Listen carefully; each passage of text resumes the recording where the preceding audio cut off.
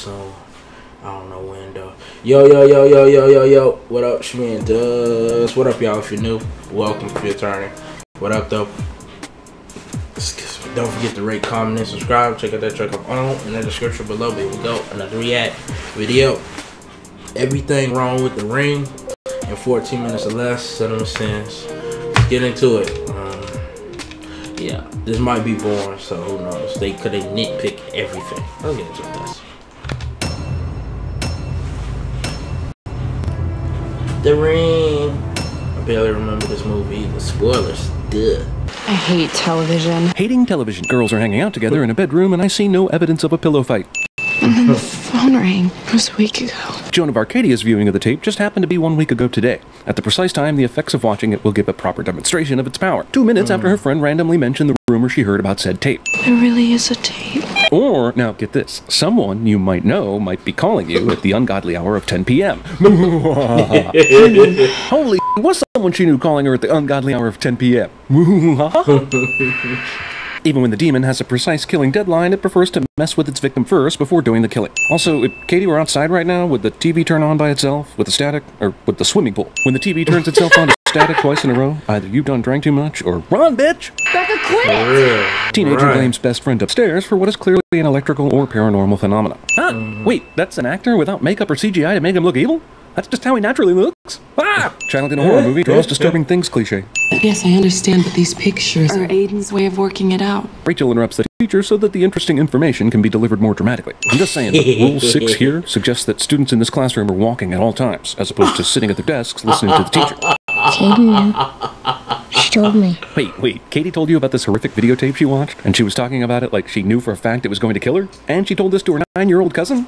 Maybe she deserved to die. I don't know. Also, considering what we saw at the beginning of the movie with Katie just chilling with her best bud Becca, does this look like someone who's scared they're going to die at any moment? Not Rachel. Child calls character we've understood to be his mother by her first name, to further confuse the dynamic cliché. Have you seen my black dress? You mean your 9-year-old kid? Sure, he keeps tabs on his mom's black dresses. Aiden's mom walks around the house like this. It's great for us, sure.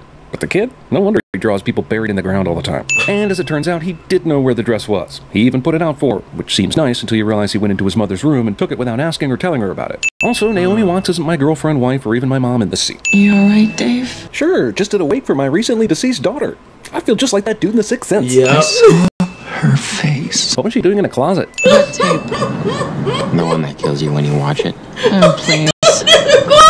What was on the tape? I agree, Rachel. This tape killer seems pretty amusing when you're at the wake for the girl who just died. Josh, is he here? Josh is dead. Information you'd think Katie's mom would have heard about through the normal course of an investigation. But nah, concerned mother who came up here to retrieve her child will now, after the child has wandered off unattended, spend several minutes exploring the dead girl's bedroom and ignoring her child. Warped faces in a photograph definitely means evil spirits, and not, for instance, a terrible cameraman moving the camera at the time of the picture. Or Photoshop. A lot of the stuff written on this newspaper is a bunch of vague bullshit. This should be a full-blown police investigation at this point, right? You have a girl who died mysteriously, and her secret boyfriend died on the same night, as did 2 other kids. 2 kids that Adam Brody from the OC neglected to mention because it wasn't ready to be revealed in the movie yet. Also, 3 kids from the same high school died on the same night at 10 p.m., and the media doesn't turn that into a full-blown front-page story. What happened yesterday to knock these kids off the front page? Pearl Harbor? Also, did the ghost toy with the other 3 kids like it did with Katie, or did it actually kill them at precisely 10 p.m.? Because remember, Katie's mom called at 10 p.m., and she was still allowed to live another 5 minutes after that. You're fired. No, I'm not. Yes, you are. No, I'm not. I'm cooking too good a story.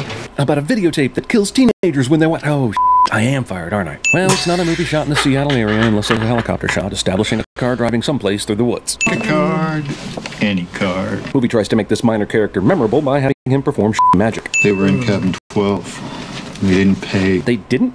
How the hell did they get the cabin then? I'll take cabin 12. Wait, why does she have to pay to get the cabin if this horrible business doesn't even take payment to rent the cabin in the first place? I love how the videotape killed several kids, and even if they watched it here on the campsite way before dying, they somehow had the presence of mind to return it to the backwoods cabin rental office. Ooh, that was scary, yo. Don't forget to rewind that tape, though, and return it to the office, girl. These kids watched this tape in this room and then died. I should definitely watch this tape in this room like they did. Why would a horror ghost with any kind of motive make a movie like this? If you're trying to communicate to people some sort of wrongdoing, don't you make it a straightforward narrative? Kid this young walks to school by himself in downtown Seattle. Hey, I don't know you at all, but one day I will for some reason. Well, good talk. This movie is 15% shots of VHS tapes being shoved into VCRs. Roll credits. Did someone say The Ring on that tape? So, you been working a lot? The director said, eat the only red apple in this entire fruit bowl. It'll make you look like even more of an asshole. And it rhymes. Angry Ghost left a message, but made sure to do it after intended target left the building. Super curious girl who has been nothing but super curious about her niece's death and its mysterious nature somehow decides not to listen to the haunted answering machine message. You should be able to see the camera here in the reflection. The angle's straight on, but you don't. Yeah, but is it impossible this ghost director knew camera tricks? No, let me do it. Rachel hired Noah to do this stuff, even chastised him for speaking like a video geek a minute ago, but suddenly thinks she can control the video equipment better than he can. So we're gonna find out in just a second that there's actually someone using this ladder. But for f***ing what? There's no reason any asshole on this earth needs to stick a ladder here, unless they're possessed by demons and need to provide quick symbolism. Whoa, I definitely thought this chick died that first night. Why was she missing from the bedroom when Amber Tamblyn came upstairs? She'll show you. Becca, who is totally and completely screwed up after Katie's death, and I can't blame her for anything, except she plays the pronoun game, so Rachel has to ask who she is. That's all. 4 days. How the f*** do you know that? You didn't watch the tape. Does knowing someone who died because of the tape give you days until death predicting powers? Not sure about you, but if I saw a fly on my screen moving forward and back in time with the controls, but then was also able to physically pull that fly off the screen, I'd be freaking my out right about now. Also, why are you able to do this now, but not earlier? Oh, hey, look! The photographer took a picture of this lighthouse at the exact same angle that the ghost shot her film. Not just content with finding important information at the library, Rachel now scours the internet to find the missing pieces. It's great 1-2 trope combo. Props to the movie for having an entire article about equestrian here, but or whenever seems like a hugely obvious editor's note that made it into the final copy somehow. Rachel types something about horses and obviously sees something dramatic. So why does she now need to go into the archives and find articles about this when she certainly saw the very same stories on the internet? Copies! Excitement! Copies! You're gonna die. My cousin was 2 packs a day. Extremely prescient store clerk turns out to simply be a rude store clerk. Oh, she has a kid. I forgot. Just like she did during the last 30 minutes of a movie where she runs around all over the place without any concern for the kid. If there's one flaw in this movie, it's that it tries really hard to explain how important Katie was to Aiden long after she's gone. But before she dies, she never once mentions it. And we never see them together because the movie wanted to start off with that 5-minute creepy opening. That's totally fine, just know that relationship is pretty ill-defined. Why is this ghost Freddy Kruegering before the deadline? What a dick. What compelled this dickhead to find some random tape and watch it? No, so why did you leave this tape lying around? Why did you even keep it? And even if you were going to keep the tape, knowing what you do with its creepy power, why wouldn't you lock it up or hide that or something? I mean, you're screaming here, completely horrified this kid has seen the tape, but it's all your fault, babe, 100%. I can't sleep. So I found the most random VHS tape I could find and plugged it in. No big whoop. Now you get the sense that the only reason he watched the tape was so that Rachel could be sufficiently motivated to figure out how to beat it. In a weird way, endangering her son's life helped save her. Rachel? Protagonist answers phone and says crazy to someone who has no idea what's going on cliché. He watched the tape. Rachel plays the pronoun game so that the guy from Britney Spears' Toxic video has to ask who the hell he is. Who watched it? Her son. Dun dun dun! But also, wasn't that already obvious? Rachel and I were... Young. Mom's told me that story. But you're goddamn 7 years old. Why would she have told you the story about her friends with benefits books? Before you die, you said the name. Roll credit sin completely lost its thunder when the guy from Torque said it earlier. Animals know something is f***ed up cliché. Somebody! Yeah, that usually works. Rachel graduated top of her class from the Prometheus School of Running Away from Things. When the horse died, it saw the ring. Did you see the representation in animal? Sure thing! What do you need? Medical history? X-rays? Got a great picture of her boobs if you need it. Okay, so the guy told me the records room was downstairs, but you made the huge leap that they were in this room marked ECPH Station D. That's some super sleuthing. Well, I guess she hitched a ride out here. So, how does she hope to get back? Whenever no one answers the door at a farm, it's customary to wander around said farm like a nosy tabloid reporter. Movie has the constant need to show you what everything is in relation to that videotape. Well, it's a movie in the early aughts, so I'm guessing this old man is played by Brian Cox, who set the world record for being in everything back then. You say he wasn't in Josie and the Pussycats? Think again, f***os. He's there. You're just not looking hard enough. I don't breathe anymore. Vasectomies will do that to you. I think it's a message from your wife. Jesus, Rachel definitely doesn't believe in easing someone into a tough conversation, does she? Terrible babysitter somehow manages to answer the phone while also missing the last 2 hours of psychotic images her charge has been drawing. Aiden, why did you draw that house?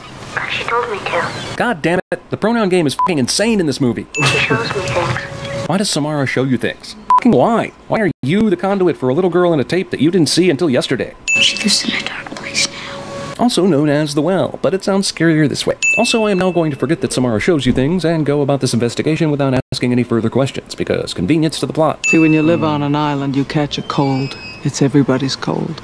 I'm just gonna let Naomi Watts in that. No offense, ma'am, but what the hell does that mean? You try and walk out of here with my file, and I'll be on you like white on rice. That's racist. Luckily, Noah's found a guy in this hospital who not only knows his story is bullshit, but still allows him to watch the video anyway, because jobs. Let me ask this. Noah watched the videotape. Why did the ghost call Rachel's landline, instead of just calling him directly on his cell phone? Furthermore, this brings up another question. What if there is no telephone around when you watch the tape? No one answered my knock? Well, I'll just come in. I'm entitled. Luckily for the plot of this movie, the tape Noah was looking for just happens to be sitting completely ejected in full view so that Rachel can find it. Jump scare centipede. Rachel also decides, F it. I'll just watch the tape right here in the guy's living room. He's definitely not here because he didn't answer my knock earlier. So, movie inspires paranormal activity several years later. Daddy loves the horses. God, holy Jesus balls, that scared the shit out of me. If you have to do a jump scare, and that is how you do a jump scare. Now I need to go clean my pants and take 1 cent off. He doesn't know what, Amara? Doctor turned off the camera for some reason during this extremely crucial moment. Here you see a woman run up the stairs after an insane man who just hit her over the head with a thing. Because that is just what you do in such situations, I suppose. Didn't she just get hit really hard in the head? No concussion or scar or anything? This is an orgy of evidence that this kid lived in a horror kid bedroom cliche. It manages to combine the rocking horse and the music box carousel thing all into one. Rachel, I think this might be blood, so I'm gonna touch it. Oh yeah, that etching in the wood is totally exactly the same as the bruise on my arm. Shelter Mountain. Weird. I wonder what did. Oh, thanks. Noah gets mad about the lack of clues, rips the phone out of the wall, and creates an instant clue. That's basically an accident ex machina right there, folks. Who built this? The same people who built the houses in Poltergeist? Hey guys, let's build a cabin completely over this old well. I mean, why not? At least baby Jessica can't get in anymore. I guess Samara couldn't do any of this before because, after all, there was a wooden floor built over the well. Wood is amazing at stopping paranormal activity.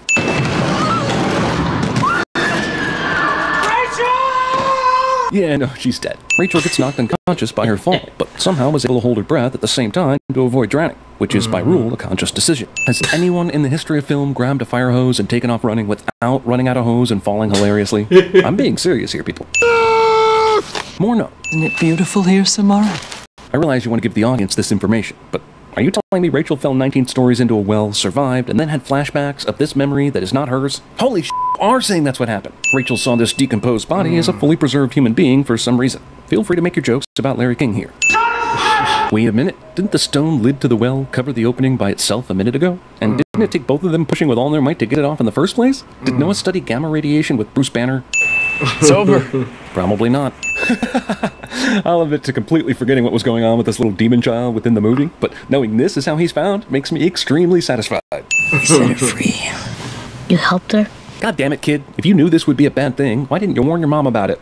Why didn't you explain she was evil? Apparently, any old ring will do when it comes to your inevitable death. Pick up the phone, Noah. After all, you definitely don't have a cell phone I could call you on during this emergency.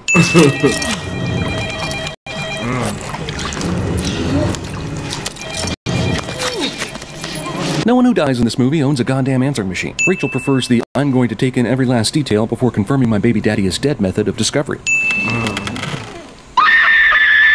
Just the filmmakers here. It's scarier if you don't see what made her scream. Go to your room!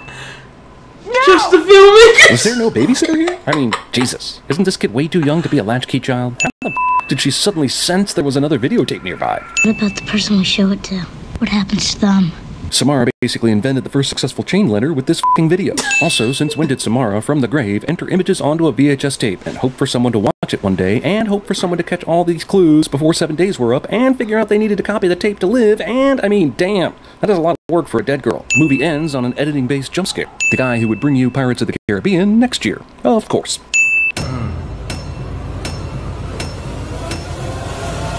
And we're sending our love down the way. What? Oh yeah, this is the funny part too. I forgot about they do this. They not gonna do it? They better do it. 7 days. 7 days is all she wrote. The kind of ultimate support she gives me.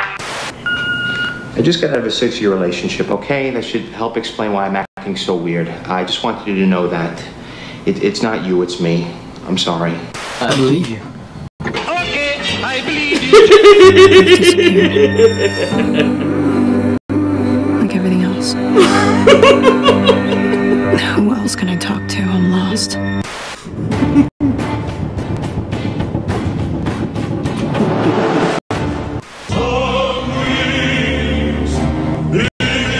That's what you call it. That's the almond. Oh, the movie is so scary, dog. Take a big step back and literally your own face. Precinct 6, Sergeant Allgood. Hello. Look, a man is assaulting a woman at 125 West 9th Street.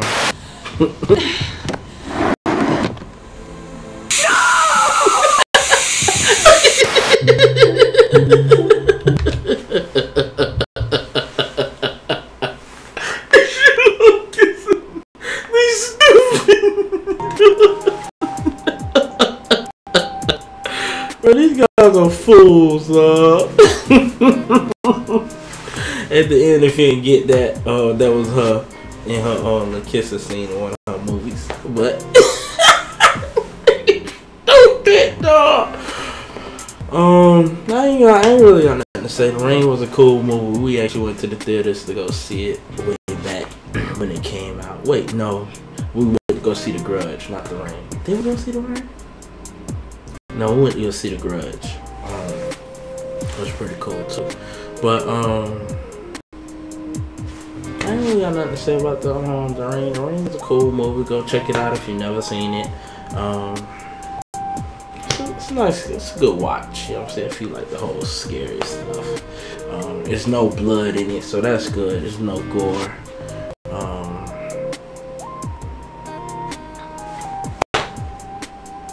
Alright, boy, that's gonna go and check out that track on my description below.